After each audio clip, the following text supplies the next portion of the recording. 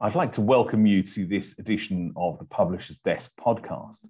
My name is Pier Paolo Finaldi, and I'm the CEO and publisher of the Catholic Truth Society, a publisher which has been serving the Catholic community in the UK and abroad for over 150 years. We've published everything from prayer cards to booklets to leather-bound liturgical volumes, everything in between, and have published great Catholic authors, including Cardinal Newman, Ronald Knox, G.K. Chesterton, and many others. Today, I'm very happy to be speaking to another in this long line of distinguished authors, Father Lawrence Lew, author of one of our latest releases, The Mysteries Made Visible, Praying the Rosary with Sacred Art. Father Lew is a Dominican friar and serves as prior and parish priest and rector at the shrine, at the Rosary Shrine at the Priory Church of Our Lady of the Rosary in St. Dominic in Haverstock Hill, London. Father Lawrence is currently appointed to the General Curia of the Dominican Order as the Promoter General for the Holy Rosary. He's an avid photographer, and his images can be found on book covers, magazines, and in all kinds of online publications as well. So welcome, Father Lawrence. Thank you very much. Nice to be here. So if we can start by saying something about yourself. You weren't always a Dominican. In fact, you weren't always even a Catholic. So do you want to tell us a bit about your faith journey? Yes. Well, I was born into a good Protestant family, Bible-loving, Jesus-believing family. I've always had Jesus in my life. And going to church was a very austere experience for me. I used to dread going to church in a way as a child because it was a 2.5 hour sort of ordeal. And as you get older, and get more restless, it becomes more difficult to concentrate. There was nothing to look at because the whole church was basically a whitewashed square room. And over the stage were the words of scripture. Quite a Protestant phrase, actually. There is one mediator between God and man, the man Jesus Christ. So just to be sure, there's no other mediators such as Mary and the saints. And that's the kind of atmosphere I imbibed. I mean, what we did in church was sing hymns for about an hour, and then we listened to a sermon for an hour, and then sing a few more hymns, and off we go. There was no such thing as, remembrance of the Lord's Supper or anything like that. I don't remember any of that as a child. And I would spend a lot of my time in church either playing with my toy cars, looking at my picture Bible, and you see, I already loved pictures then, or looking at the Bible itself and reading about liturgy in heaven. That was the thing that captured me, reading the book of Apocalypse and trying to imagine what worship in heaven was like. And so, God and the Holy Spirit is working in my heart, I think, to prepare me for my first encounter with Catholicism, which happened when I moved from Kuala Lumpur in Malaysia to Singapore. And I went to Singapore for my secondary school because my father got a job in Singapore. I didn't want to go, and I was put in a Catholic boys' school run by De La Salle brothers, actually the oldest Catholic school in Singapore. And I was shocked to be put into a Catholic school because I had quite an anti-Catholic streak, unfortunately.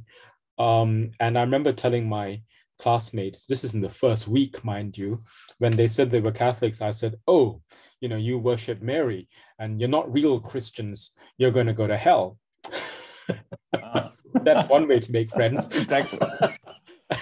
I mean, they were quite shocked and taken aback, and they said, no, you're wrong. And I said, well, I'll show you. So I took myself off to the library in the school, and I started reading about what Catholics believed, thinking that I would be able to show them that they were wrong. And as God would have it, I read myself into the Catholic Church. I discovered the richness and the cultural depth of Catholicism in all its 2,000-year history. I discovered Catholic music, Catholic art, slowly, and above all, Catholic liturgy. It was the liturgy that captured me. Must have been going to Mass and just hearing the voice of Scripture coming through very richly in the liturgy, and then listening to everybody singing the Holy, Holy, the Sanctus. And I remembered worship in heaven being like that from the book of Apocalypse. And so what I longed for as a child kind of became reality in the Catholic Church and the Mass. And my longing as well for sacred art and sacred images to feed the imagination, something that was completely lacking in my background, suddenly came to the fore. And I think since then, I've always loved sacred images and been fascinated by art in church. So the family, your family sent you to the school in the sense they only had themselves to blame. Yes, well, once you converted. Yeah, exactly. Well, my family, I mean, I was very lucky. My mother and my father at that time were the least the least observant of my family members, right? So my aunts and uncles were, elders in church. They were, very involved in church. My aunt, one of my aunts is a senior pastor of her own church. My father hardly ever went to church, and my mother hardly ever as well. And so consequently, they were a lot more easygoing, and they thought it was good that I was going to church and at least not getting into trouble. So the rest of my family did object actually to my becoming a Catholic, but my mother and my father didn't object, and they were quite supportive. So, again, all that is in God's mysterious providence. Indeed. So what brought you to your kind of other interest then, which is photography, which this book that we're talking about today kind of brings these two great interests together. What started that off? Well, in fact, it was one of the bishops of Leeds from 2000, Bishop David Constant. And we were going on a pilgrimage to Rome for World Youth Day. And I remember him using this camera, and it was a digital camera, something I'd never seen before, and he showed us how you could take a photograph and you can see on the screen straight away. I was fascinated. He was an early adopter. Oh, absolutely. He was a very early adopter, and I was really impressed by this. I'd gone along with my traditional film camera, not because I had any great interest in art photography, like a young person, I guess I just want to take pictures of my friends, pictures of us partying or whatever. And of course, a few pictures of Rome. First time in Rome is all very exciting. I must have taken 12 rolls of film, or maybe even 15 rolls of film, 36 exposures each. Wow. I remember if you're lucky, you can get expensive business. You can get more than 36 if you're lucky. Yeah. It always seemed like a great thing if you could get 38 exposures out of that roll of 36. And yes, it was very expensive to develop afterwards. And because I wasn't in any way an expert, I was very disappointed with the results, right? So some photographs didn't come out well at all. In fact, I would say that 10% were really usable and the rest were just black. I mean, it was a point and shoot camera, but when you've got really big churches and you use your flash, that's a fatal error. All you get is illuminated dust motes in front of the screen. So that's what happened. I started thinking then about photography and thinking about digital cameras. And I asked my father when I went back to Singapore that summer if he would buy me a digital camera. It was a Sony digital camera. At that time, I was big into Sony. Anything Sony, I would buy. So I trusted them, and I bought a Sony camera. Did you ever have a mini disc? Actually, yeah, it did, but this one didn't. It had like a really big kind of, not SD card, but I remember. I can't remember what they're called. Yeah, it was quite amazing. I mean, I have some of the photographs on my computer still, and you look at them, you think, gosh, that picture is so small. The resolution is so poor. And I had this camera, and I took it with me to the Philippines, where I did some work for a year as a lay volunteer with the Dominicans. I worked for Dominican Volunteers International. I was teaching the poor in the slums of Manila. And it was nice to have a camera. Again, it was a great pastoral tool, I thought, because the children loved looking at it and they were fascinated by seeing their own self in the screen. And so it was a great icebreaker to have that camera. And I took many photographs that year.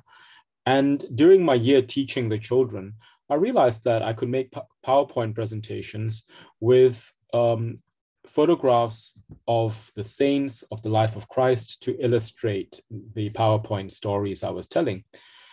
And that's how I became interested in the idea of using stained glass windows, because I thought to myself, how am I going to illustrate the parables and the life of the saints in a colorful, vibrant way?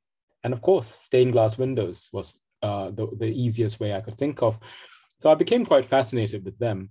So when I finished my year in the Philippines, I think I upgraded my camera just before I entered the novitiate, which was in Cambridge. And I knew that Cambridge had, many beautiful churches, many college chapels. And so I thought, yeah, this is a good hobby to have. Now that I don't have to pay to have the camera, the photographs developed, it seemed a worthwhile hobby for a novice to have, and a poor friar, he didn't have to spend anything else once he bought the camera. Famous last words. Because we keep upgrading our cameras, don't we? But yeah, it was a great tool for me to get out of the priory, just to encourage me to explore the city of Cambridge, to take photographs and to photograph a lot of stained glass windows. So at that time, my concentration was almost entirely in stained glass. It wasn't until I moved to Oxford after my simple profession that I managed to connect to people on Flickr. And Flickr was then a great way of meeting other photographers. Flickr at that time was a real community of people who loved photography. And so by being on Flickr, I could look at other people's photographs. And that's where I began to learn to see things in a more artistic way, I suppose. I would look at a photograph and say, okay, what do I like about that? How can I try and emulate that, photograph something like that? And occasionally I'll drop people a message and say, how did you do that? What kind of lens did you use? And so on. And I was taught by friends that I met on Flickr how to use my camera better. Because until then, I would do everything using the auto exposure or the program exposure modes. And so a friend of mine called Martin Beek, who lives in Oxford, took me out with him for one of his church crawls. And he showed me how to use the manual setting on my digital camera. And the great thing about that is that you can see the results of your adjustments straight away. I didn't have to wait to develop it and get those kind of disasters that I had when I went to Rome. And Martin also showed me how to look out for, beautiful medieval artifacts in many of the great parish churches around our country, and how to appreciate, wall paintings, alabasters, beautiful wood-carved choir stalls and pew ends, and so on and so forth. And that sort of helped me to expand the range of things I photographed from merely stained glass windows to all these other things. Stained glass is still a great love. Kind of your favorite sacred art. Yeah, I think it's interesting because in a sense, digital photography and especially stained glass have in common that it's all to do with light. In the sense, there's they seem to kind of fit together very well. One question I had is, you're obviously using your images early on in the Philippines as a catechetical tool, should we say? Whereas obviously in this book that we're talking about today, the images become an aid to devotion. So could you say something about the importance of images, the importance of art in our life of prayer? Well, that's that wonderful phrase by St. Paul where he speaks of our Lord as the image, or really the icon of the unseen God. And we know that St. John of Damascus uses that line from scripture to defend the use of sacred images and sacred art and so on. And, coming from that iconic background, a background where there were no sacred images in the church building where we worshipped at all, I longed for art and beauty that would engage the imagination and that would help us to understand the scriptures better and to understand the life of Jesus and the saints. The sacred images, I think, the sacred art in church doesn't just act in itself. So a lot of modern, probably going to be a bit critical now, but a lot of modern church art is impressionistic. It sort of elicits your feelings. So it's abstract. There are no faces. and it's sometimes just creating light effects. In Cologne Cathedral, for example, there's a very famous window created, I think, in the noughties, of just, well, what looks like pixels, little pixels of colored glass, plain colored glass. And it has beautiful light effects when the sun shines through it, but it doesn't actually teach. Whereas I'm much more interested in the power of the sacred image to teach, and indeed to act as a signpost to truths, to the eternal truths. So, you have to understand the life of the saint so that you can look at a saint and say, oh, okay, that's St. Paul holding a sword. Why? Because that's the instrument of his martyrdom. Often you hear people say, oh, that's because St. Paul wrote about the Bible as the sword of the Spirit. That's a typical Protestant interpretation. No, the Catholic interpretation is to always have a martyr hold the instrument of his martyrdom, right? So that's why he's holding a sword.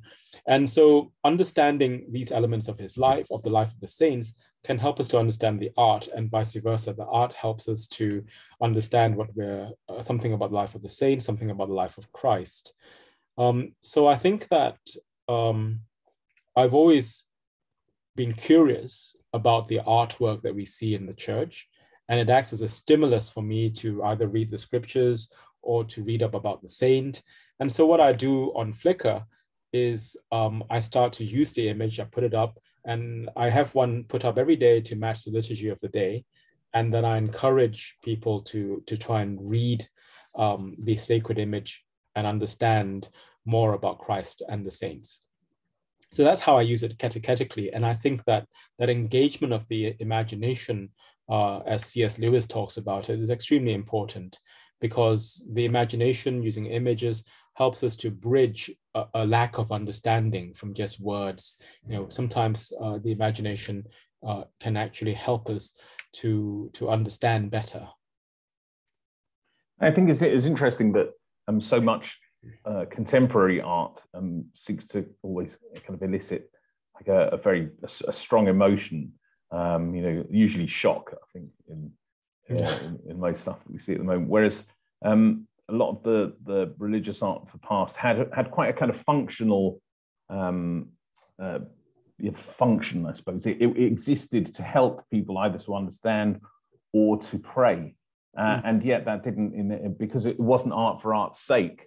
It had a function, and yet that didn't mean that it was, the church hasn't produced great works of art. And I think to recapture that way of looking at art and of using it in the manner in which it was intended to be used, I think is a great kind of asset to publications like the one we're doing. I mean, how do you, in your own life of prayer, how do you kind of use images, especially when praying the Rosary? I guess I can speak about this great church that you see behind me. This is, I'm floating in and out of it. It's a virtual background, of course, and this is the Rosary Shrine in London, which has one chapel for every single mystery of the Rosary. It is the first church in the world to have that feature. We are familiar with it if you go to Lourdes or you go to Fatima, but both Lourdes and Fatima, post-dated, are later than this church. And I discovered that praying the Rosary in front of these beautiful sculpted images, sculpted tableau for each of the mysteries of the Rosary, I discovered that engaged my imagination and helped me to concentrate and focus in a much deeper way. And that's why in the book that we're talking about, Mysteries Made Visible, the first joyful mystery, the Annunciation, is a photograph of the first joyful mystery chapel here in the Rosary Shrine in London. And you can see then the sculpture, how beautiful it is, the way the stained glass falls across it and illuminates it. And when you stand in front of these three-dimensional statues, it's almost as if you inhabit their space when you're standing in front of them. And so I find that when I pray the Rosary, as I say my Hail Marys, I sort of move around the image, around the statue, and it sort of engages me in a completely different way. It was quite unexpected, but engages me in a way that looking at an oil painting or looking at a mosaic or a flat image just doesn't engage me in the same way. There's something very special about sculpture, I think. Again, in the book, you'll see in the second Joyful Mystery, the Visitation, a beautiful white glazed terracotta sculpture of the Visitation by Della Robbia. And it's so tender, the faces, so we do engage with sculpture in a particular way. And that's really very interesting because, of course, orthodoxy still has a reticence about three-dimensional art like that. Icons are fine because they're flat, but having statues seems a step too far, too much of a graven image. And yet it does engage us and help us to pray very powerfully, I think. Perhaps they're too powerful. I don't know. I was really amazed by that Della Robbia image, because initially I thought it was so kind of contemporary. It was so it felt so modern. So they were people that you could see around today. Yeah. And I thought, I wonder if that's a modern image. And I looked at it. It's what 500 years old, and yes. Yet it speaks across the centuries of that, as you said, of that kind of the tenderness of that moment. Yeah, it's great art, isn't it? Yeah, can do that. I suppose that's probably one of the few items of really great art, if you like, museum quality art, you want to call it that, that's in the book. What my concentration has always been more on the sacred art that we see in our churches, because as you say, sometimes they can be just thought of as just functional art, but it's not just functional. I mean, the function it serves is to point to another. That's why it's functional. It doesn't draw attention to itself. It points to eternal truth. It points to the gospel. And when it does that, when you're sort of reading it and contemplating theology with it, it's doing what it's meant to do. It's not meant to say, look at me. In the way that Gregorian chant, which is the great music of the church, does that. It's meant to highlight the sacred text. As the Second Vatican Council tells us, sacred music highlights the text, and that's what it's meant to do. When the music becomes overblown, for example, or the art becomes overblown, as you mentioned in contemporary art, where it sort of draws attention to itself and it says, I'm here to shock you or to kind of evoke a feeling in you, I'm here to move you, then I think it doesn't suit the users of the church and the liturgy, certainly. One of the things I liked very much on quite a few of the images in the book is that you've photographed them kind of in their context, maybe with a candle, maybe with some light falling on them from a nearby stained glass window. So they kind of help us to enter into that space in front of them, which is designed for prayer. Yes. Yes, that's what I hope to do. And I really hope that people will, open their eyes and look at the stained glass windows in their church. Not everyone is fortunate enough to have a church with lots of stained glass windows, but we do have many in our country. And there's been so many people who said to me that they've not really looked at the stained glass windows before. So it's only after they've looked at my photographs that they say, oh, I didn't notice that I was there. Now, one of the most wonderful opportunities I had recently when we were restoring the great apse of our church was to actually climb the scaffolding and go right up close to the stained glass windows. I was able to, touch the windows. And this is like 8 stories up in the air. And it was terrifying to go up. But but I was determined to go because I thought, well, if I don't do this now, I'll never get this opportunity. And the detail in these windows is tremendous. For example, there's a beautiful, so the stained glass window I'm talking about has the 15th mystery of the Rosary, the 5th glorious mystery, that's Our Lady's coronation as Queen. Christ is seated on the throne, he's got a footstool, and from below you don't really notice this, but under his footstool is a little serpent's head. It's the devil under his footstool. And that's that line from Psalm 109, he will put my enemies under his feet, right? And that's the enemy under the feet of Christ. That's his victory, and Our Lady is sharing that because she's being crowned in heaven. As it turns out, that's not the image I use in the book, but in due course, in fact, I want to do a presentation for my parish just on the apse window and explain all the different symbols in there, who are the different saints that we see, and so on and so forth, because the detail is astonishing. And I've now got it photographed up close, and I can do a PowerPoint presentation for them. So moving on from the photography, I mean, I said earlier that you have this this rather kind of unique position as promoter general of the Holy Rosary for the Order of Preachers. So can you tell us a bit about that particular hat that you wear and what it entails? Yes, well, I always say that the best promoter of the Rosary, of course, is Our Lady. And I think Our Lady appeared in Lourdes and Fatima to promote the Rosary because the promoter general was doing such a bad job. But, you know, the Rosary was given, according to tradition, by Our Lady to St. Dominic. Certainly the Rosary is the special heritage of the Dominican order and it's entrusted to us. So again, I often tell people that, you know, if you already pray the Rosary and you love the Rosary, joyful, sorrowful, glorious mysteries, then you already share in our Dominican spirituality in some way, because it's so much in part of what it means to be a Dominican that we should pray the Rosary and pray it every day. My job as promoter general is to encourage my brothers and sisters in the Dominican order to pray and to preach the Rosary.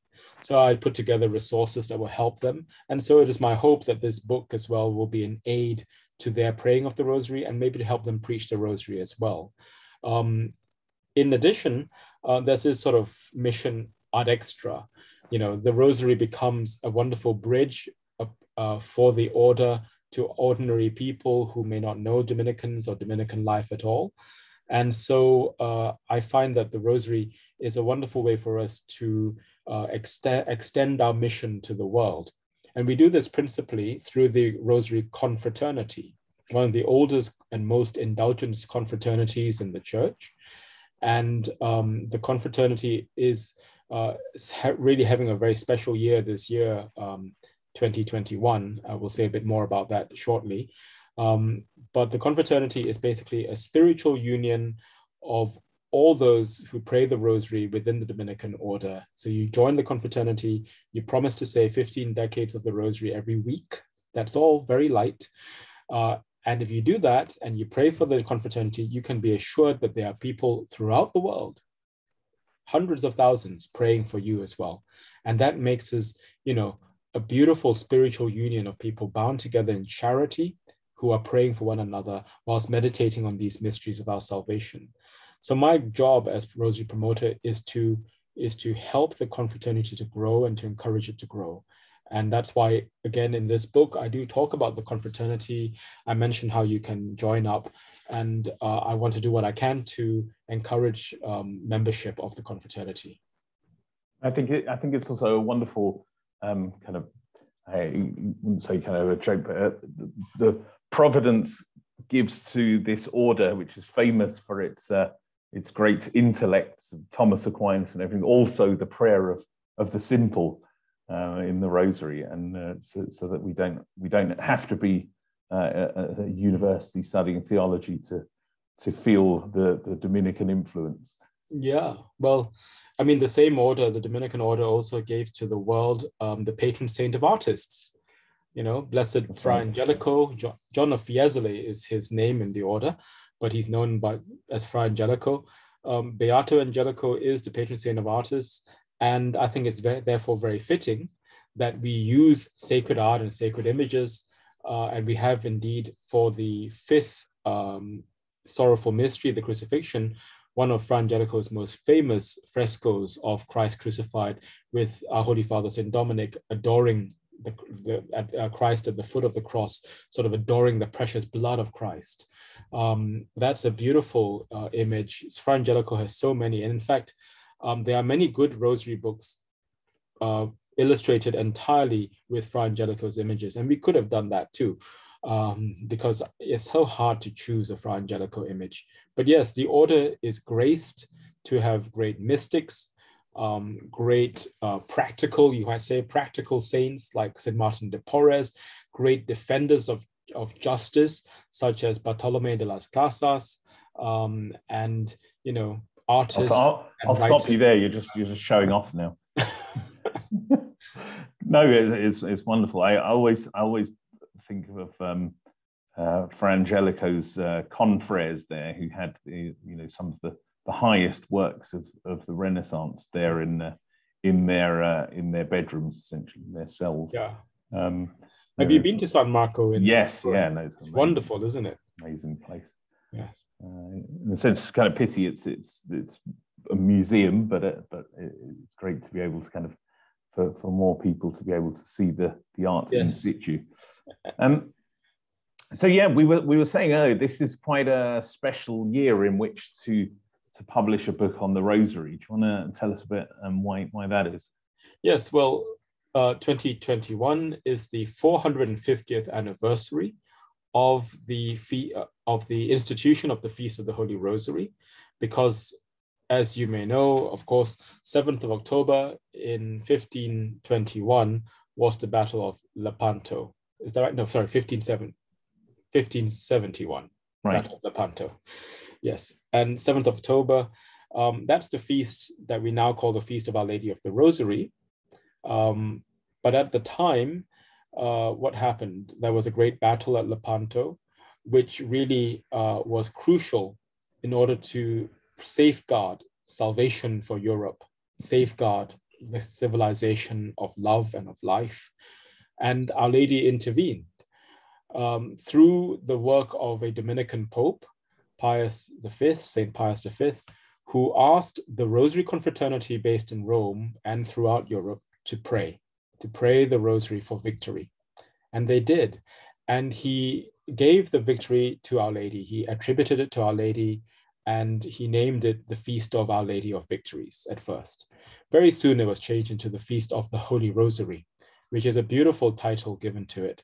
Until more recently, in our time in the 20th century, Our Lady appeared at Fatima, of course, where she famously told the children, the saintly visionaries, that her name was Our Lady of the Rosary. And so I think it's right and fitting as well that in the 20th century, that feast day, the 7th of October, should have its name changed ever so slightly from the Feast of the Holy Rosary to the Feast of Our Lady of the Holy Rosary. Whatever it's called, it's a significant year, 450 years of that feast. It's also the 800th anniversary of the Dies Natalis, that is the heavenly birthday of our Holy Father Dominic. He died in Bologna on the 6th of August in 1221. And it's also at the same time, the 800th anniversary of the coming of the Dominican friars to England. One of the last things St. Dominic did before he died was to send 13 friars to England, specifically to Oxford. They arrived in Oxford, we know, on the 15th of August, the Feast of the Assumption, in 1221. But the date when they landed on the shores of England was the day that St. Dominic died, the 6th of August, what we now call the Transfiguration.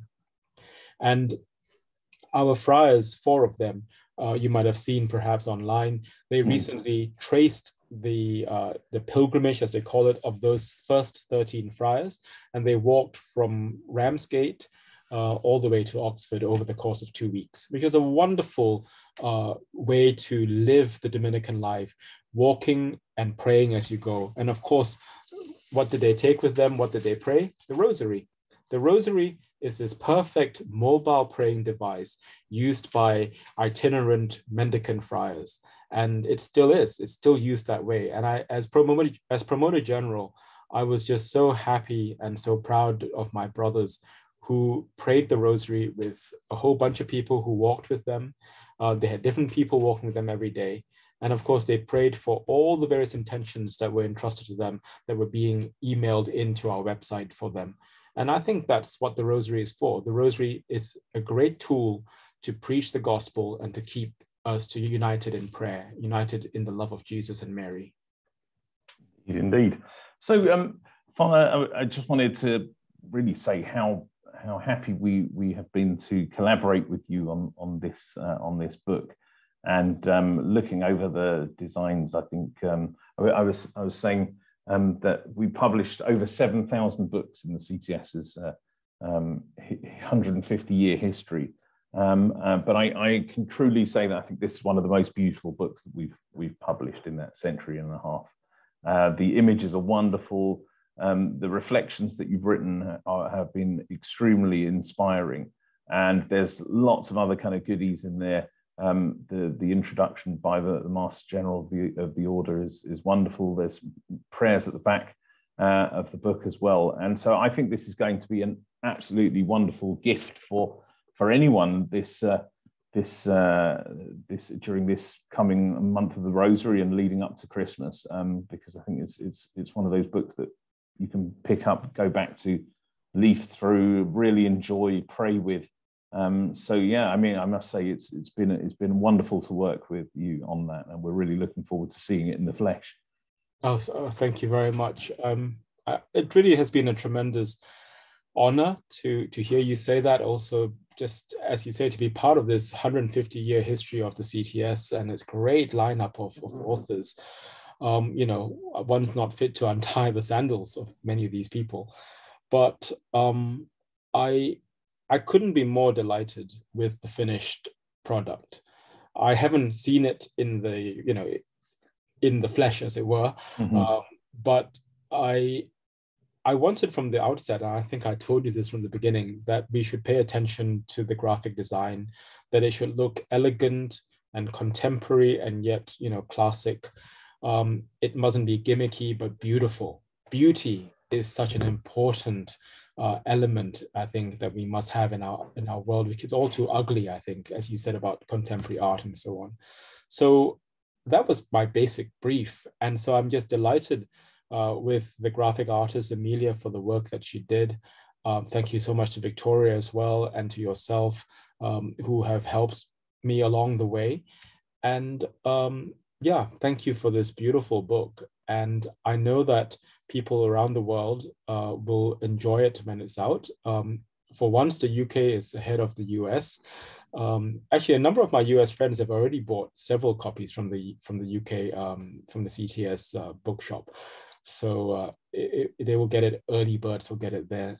Indeed, it'll be with us in the next couple of weeks, in good time for the month of the Rosary, and Ignatius Press will be picking the book up and distributing it in the States in the new year. So, Father, just how can people connect with you? You have quite a following on social media. Where can people find you there? Well, you can't escape the eye of Sauron, or rather Google.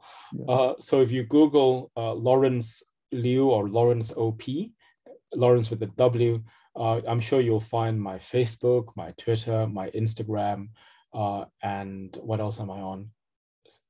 Flickr, of course.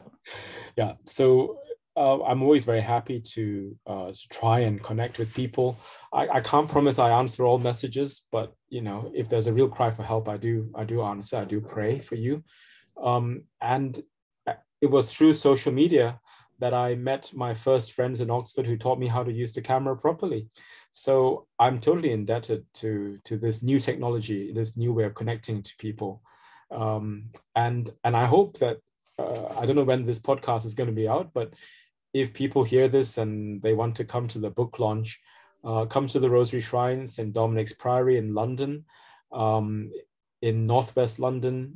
And we're launching the book, I believe, on the 7th of October, the Feast of the Holy Rosary, on the 450th anniversary day of Lepanto. It'll be really exciting. Mass at 6 o'clock, followed by a little book launch and reception inside the cloister of the Dominican Priory. So that's a rare opportunity to go inside where we live. Wonderful. Forward to it. Really looking forward to it. Thank you very much, Father. So if you could just give us your blessing, and we'll bring the podcast to an end. The Lord be with you. With you. And may Almighty God bless you, the Father and the Son and the Holy Spirit. Amen. And may Our Lady of the Holy Rosary and our Holy Father Dominic pray for us. Thank you.